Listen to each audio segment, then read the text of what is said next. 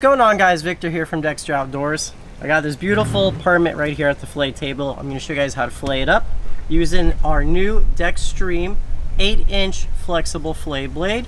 Comes with this sheath. If you guys are interested in it, I'm going to have it linked below for you guys. So these fish are very similarly looking to a fish we have here in Florida called a pompano, though they don't taste the same, and these fish get much larger. First thing I'm going to do is I'm going to make a cut right here by the tail. And I'm going to follow that cut and outline my permit on the outside edge of his body. Just resting my knife on the permit's spine. Going all the way up into this head meat. You guys see that head meat extends pretty far into here, so don't miss that stuff.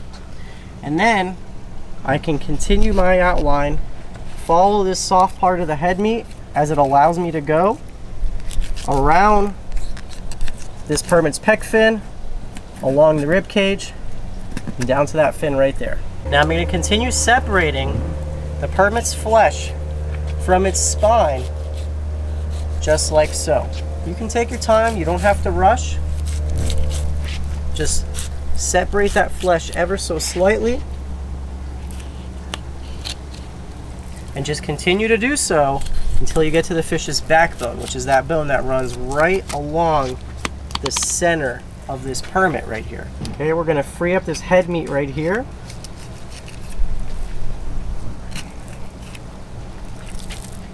So we have that head meat freed up. The biggest thing with filleting a permit is they have a really crazy set of pin bones and rib cage. You don't want to try to go through it. You're going to want to try to go over it.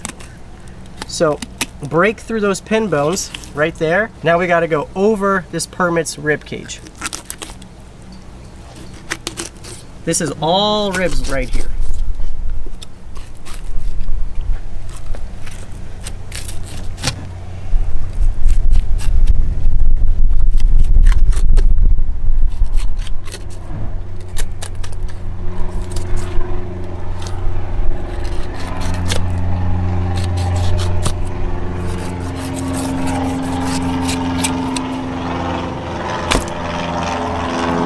Okay, so here is the first side of our permit, and I wanted to show you guys something. So this rib cage right here is where people really struggle with this fish. You really have to get your knife over it.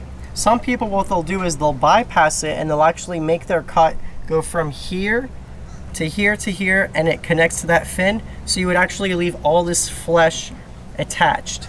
And as you can see right here, this is where that flesh would be. So this is the meat that's right over the rib cage. So if you don't mind sacrificing that and you want to make your fillet a little easier, you can bypass that. I wanted to show you guys the way where you get as much meat as possible off of this permit.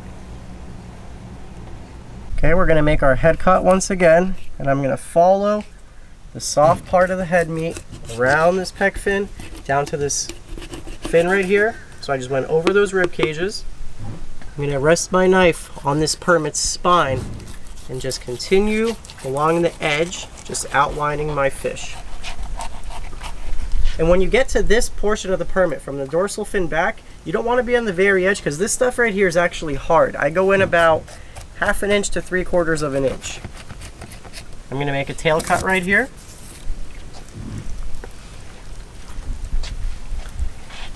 I'm going to separate our head meat.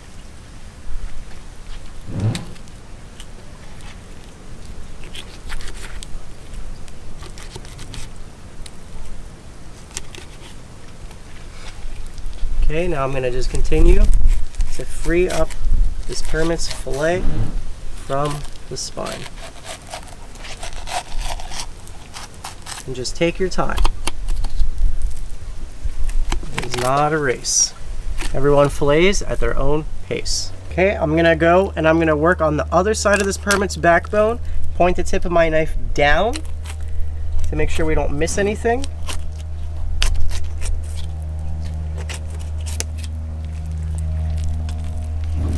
Okay, we got to break through those pin bones once again and on top of this permit's rib cage.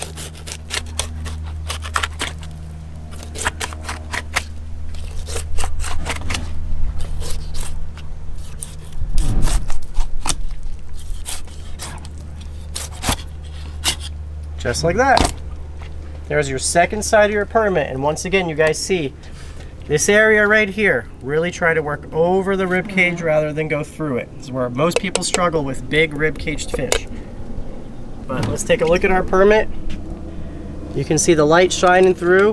We didn't leave anything. It's because we took our time. Everyone fillets at their own pace.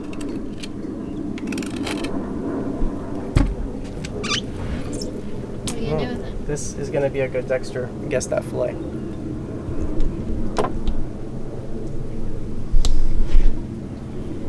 What am I going to do with the permit? So since this is such a wide fish, it's going to be much easier to skin if we divide it into smaller sections and get rid of the bloodline. So permit have a pretty big and nasty bloodline. So what I like to do is take my knife and go on one side of it, okay, all the way through the skin. Same thing on the other side of it.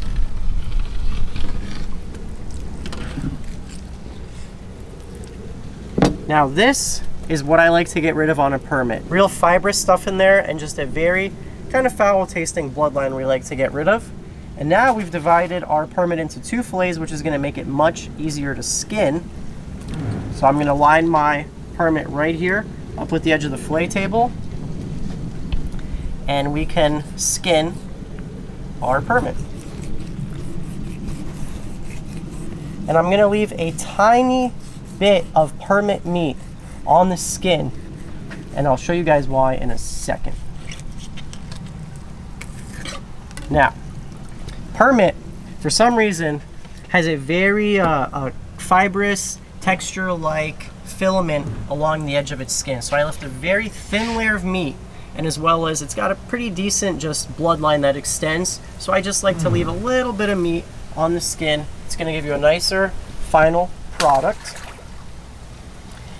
And here is our top loin of our permit. This is a very dense, firm, lean fish. Very easily overcooked.